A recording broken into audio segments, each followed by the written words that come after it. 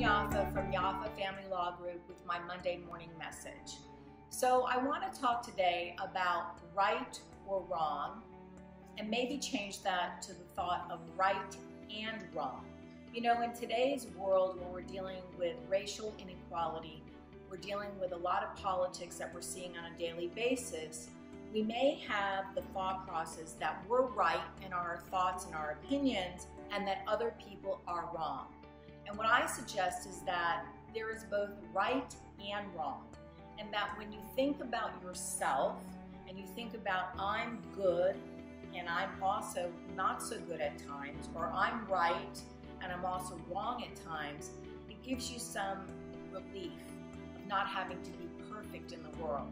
And I suggest when you're able to do that with yourself, that you can look at others in the same way.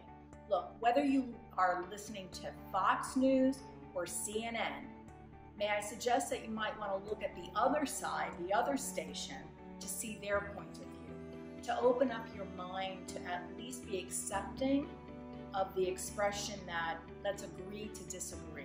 Let's be in a place to be open-minded, at least to understand that we're all just human trying to get through, and that our perspective is not always to be the perspective of somebody else's.